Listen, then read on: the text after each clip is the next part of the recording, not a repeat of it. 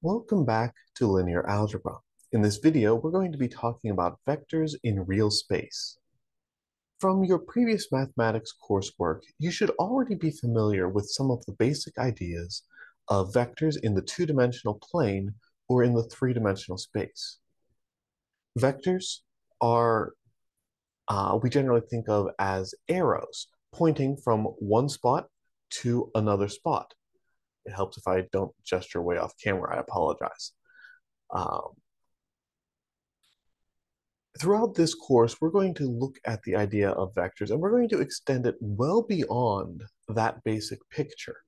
But starting there to give us a foundation is going to be a good route for the rest of the ideas that we build up on. So let me get my head out of the way and let's start in with some basic vocabulary.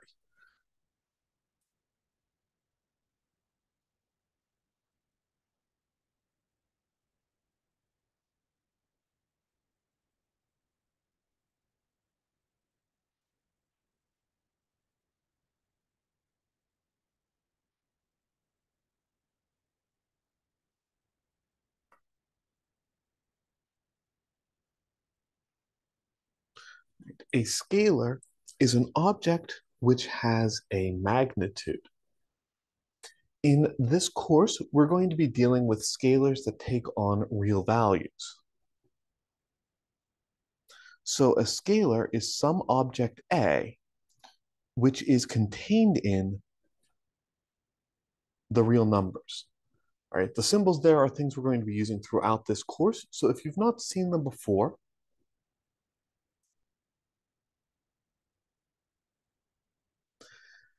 this kind of E-looking thing, it's more strictly a C with an extra line in the middle of it, is called the element of operator. And this R with an extra line in it, it's called a blackboard bold R.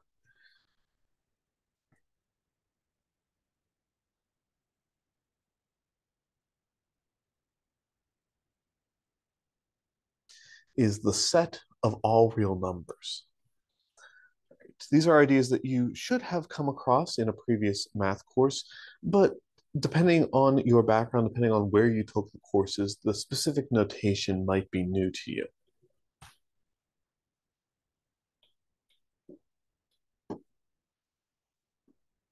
To contrast this,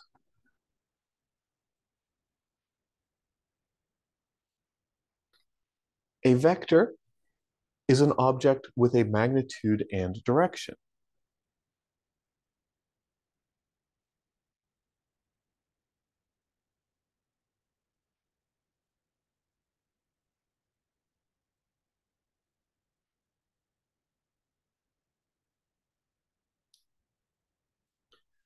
And when we talk about a vector, we're generally going to use a symbol like a V.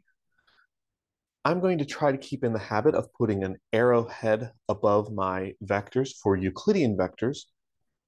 Although, as I said in the opening, we are going to be looking at vectors that are not Euclidean vectors.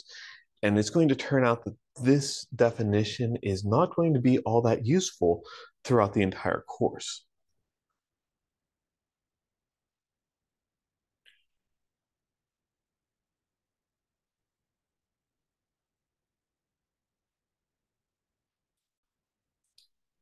And again, we're going to generalize things, but for right now, we're looking at vectors in R2, the two-dimensional space, and vectors in R3, the three-dimensional space.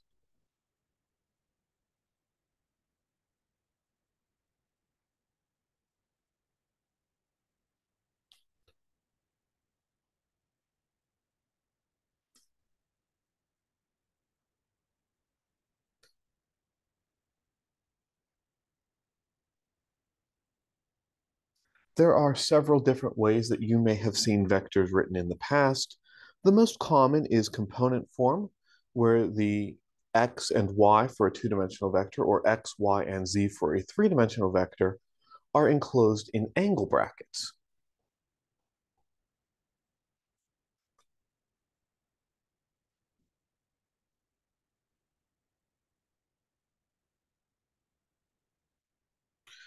You may also have seen unit vectors. So we could write v as x I hat plus y j hat, or we could write v as x I hat plus y j hat plus z k hat if that is more your style. You may have also seen vectors given as magnitude and direction, especially for two-dimensional vectors, something like a magnitude of r at a direction of theta. That's not something that is going to be very useful to us in this course, so I'm not even going to bother writing it down. Even these two representations, component form and unit vector form, again, hopefully things that you've seen before. We're going to move away from them in the next video and go on to something that generalizes a little bit more nicely, but it is just different ways of writing the same object, right? The vector v given with components x and y, or the vector v given as x I hat plus y j hat is the exact same vector, not just different representations, different vectors that have the same meaning, literally the same vector written in two different styles.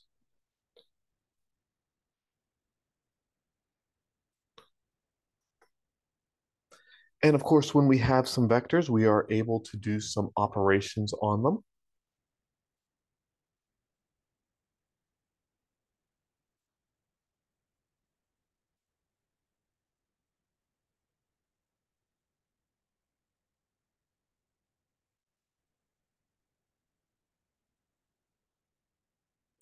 So for example, if I have the vector 3, 5 and the vector 4, negative 1, and I want to add these two things together, I add component by component. In the x component, I have 3 plus 4, which is 7. In the y component, I have 5 plus negative 1, which is 4.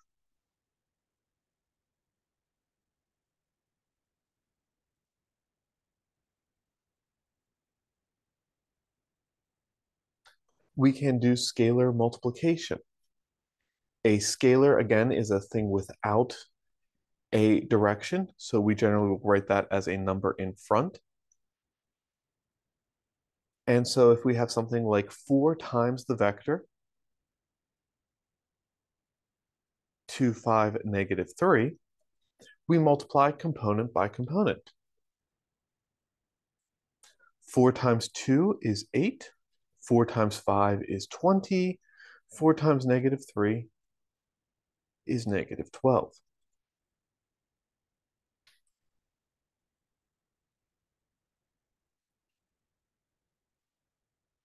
And once we have vector addition and scalar multiplication, we can combine those two ideas. The most important thing that we can do with vectors in linear algebra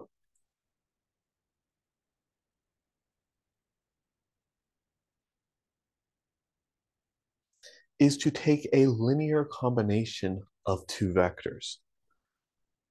In general, a linear combination is some constant c1 times some vector v1 plus some constant c2 times some vector v2. It's just scalar multiplication and vector addition.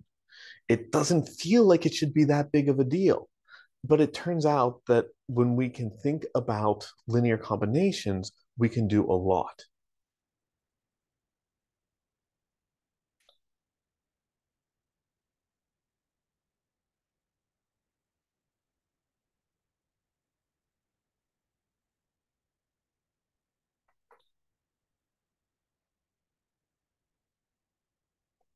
So if I have the vector or the linear combination 3 times the vector 2, 5 minus 4 times the vector 1, 7, I can first go through the scalar multiplication.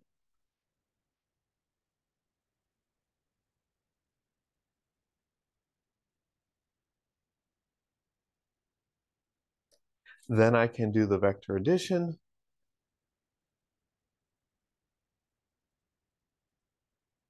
And this particular linear combination is 2, negative 13. Right? Again, it doesn't feel like a lot. And for our purposes right now, it honestly isn't a lot. The calculations that we're doing are dead simple. They should be things that you can do in your sleep. The notation and the vocabulary are the interesting bits here. So when we talk about a linear combination, we're talking about just doing these sorts of calculations. Although, as you can probably guess, at this point in your mathematics career, it's going to get a lot more complicated. When I say that linear combinations are going to be important, what I mean is actually this thing up here that we started with. Very often in this course, we're going to be looking at wanting to do something to a linear combination and then working backwards to figure out which linear combination we started with. And with this, I actually have enough to finally tell you, what is linear algebra? Linear algebra is the study of operations that behave nicely around linear combinations. That probably still doesn't mean a lot to you, but I think it cements that thinking about vectors and thinking about linear combinations of vectors is going to be important throughout the course. Some operations behave very nicely around linear combinations. Some operations very much do not. We're going to spend a couple of weeks building up some basic theory and vocabulary and notation, and then we'll start exploring what makes a good operation to study in linear algebra and what makes something a little bit more challenging. Moving onward, there is another operation on vectors that you should be familiar with. That is the vector dot product.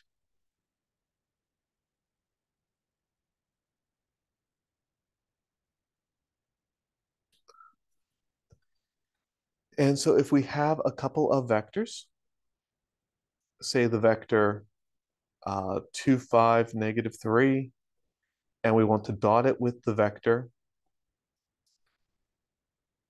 4, -1, 2. The rule for a dot product is to multiply component by component.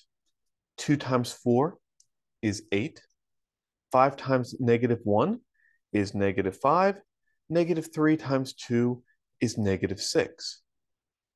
And the thing to keep in mind is that the dot product does not give you a vector as a result. The dot product takes two vectors and turns them into a scalar. We simply perform the arithmetic, addition or subtraction from this point. 8 minus 5 is 3.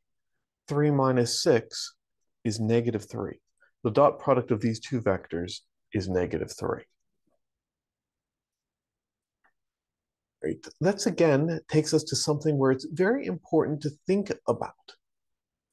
When we are doing operations on vectors, sometimes we will have an operation that takes a vector and a scalar.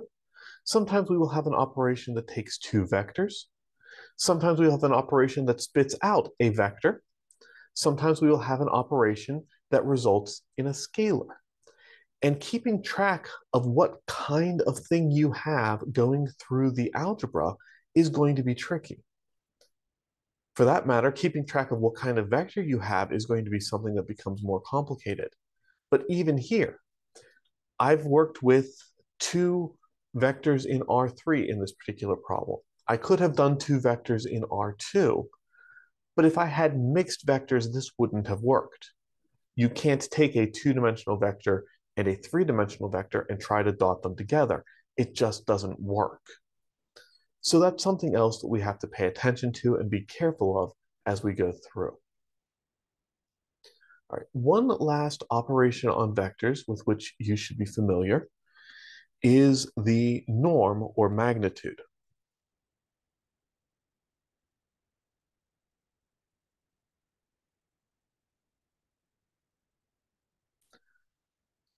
And sometimes I'll see the norm or magnitude written using absolute value bars. And honestly, when I teach calculus, that's the notation that I use.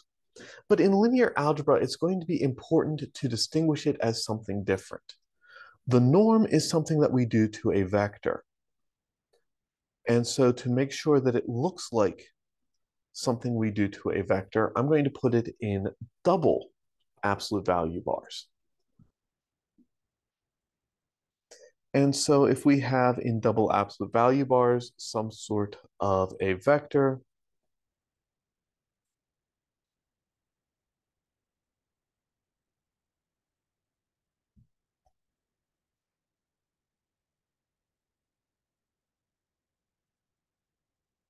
I'm sorry, I'm writing down the wrong vector.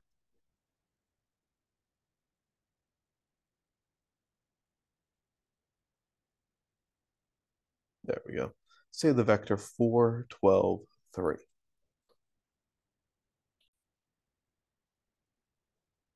The norm asks us about the magnitude of the vector, as the name says. And we think about that using essentially the Pythagorean theorem. To find the norm of a vector in R2 or in R3, we're going to take each of the components of the vector, we're going to square it, we're going to add them together, and then we're going to take the square root of the whole lot. In this particular case, 4 squared is 16, 12 squared is 144, 3 squared is 9. 16 plus 144 is 160. 160 plus 9 is 169. And the square root of 169 is 13.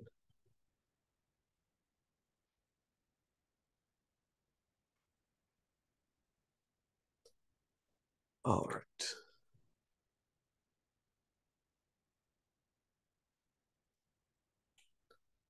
All right. So those are the operations on vectors with which you should already be familiar.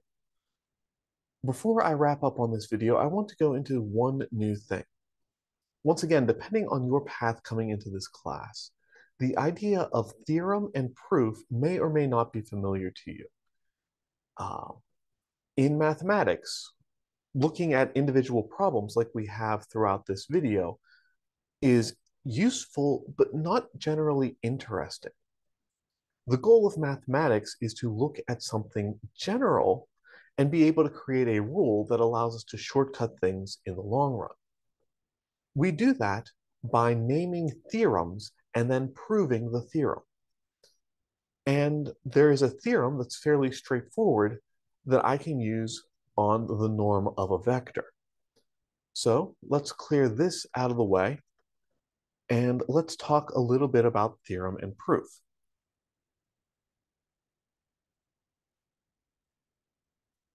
All right, so my theorem here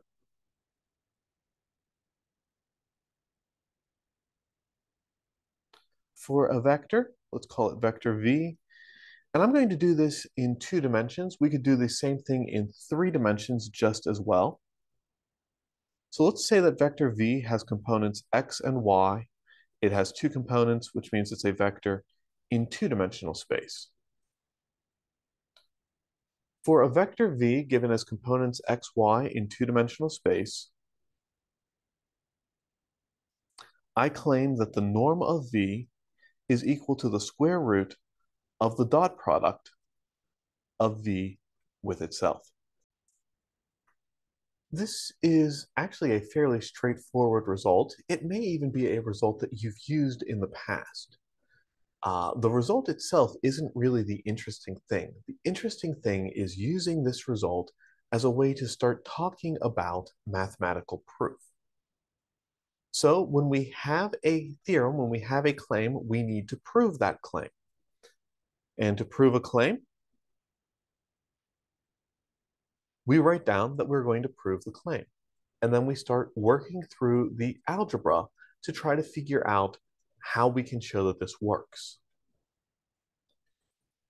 A couple of hints on how to get started on a proof.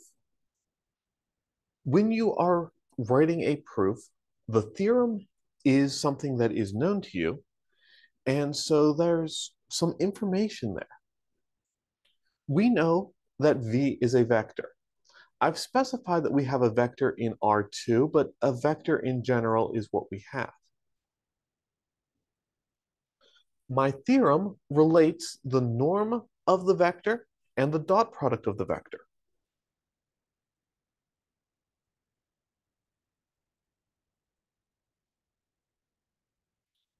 Well, I know what the norm of a vector is. The norm of vector V is the square root of x squared plus y squared.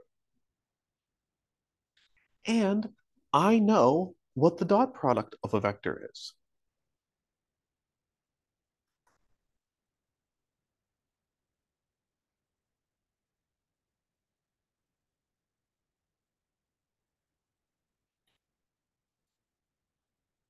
Right? V dot V means xy dot xy. And to take the dot product, you multiply the x components. X times x is x squared. You multiply the y components. Y times y is y squared. And you add them together. And just like that, we have everything we need because we have an x squared plus y squared right there. We also have an x squared plus y squared right there. And we know that x squared plus y squared is the same thing as v dot v. And so one last step,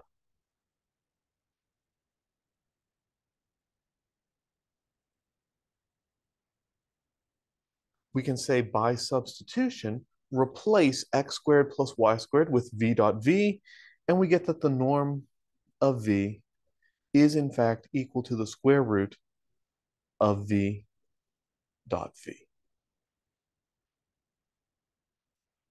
All right, the last thing to do in a proof is to close the proof. We do that with what is called a QED symbol,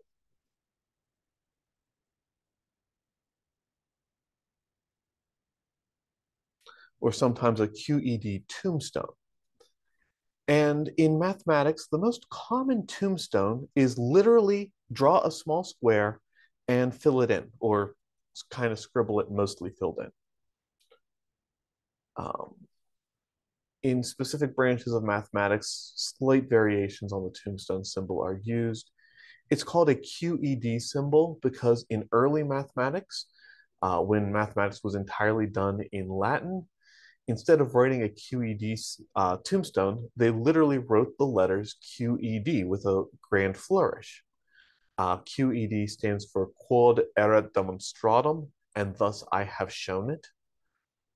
But QED tombstone symbol, a lot easier to write, makes a lot more sense, and it's a nice way of punctuating this proof is over. In this course, I am going to be asking you to prove things. And when I ask you to prove things, you should get into the habit of closing your proof with a tombstone symbol like this. There are other options. Um,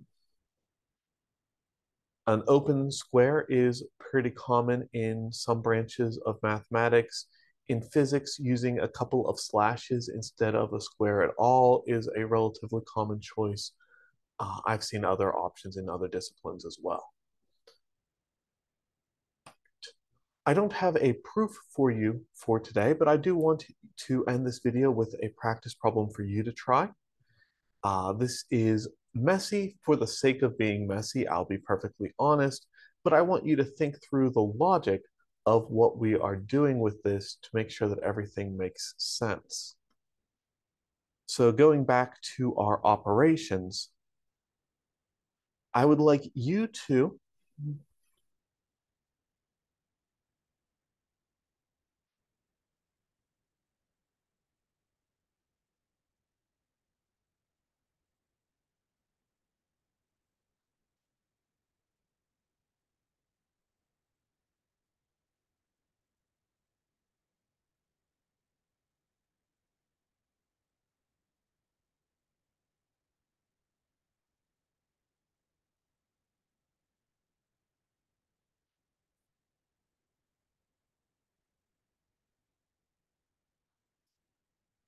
take a look at this expression.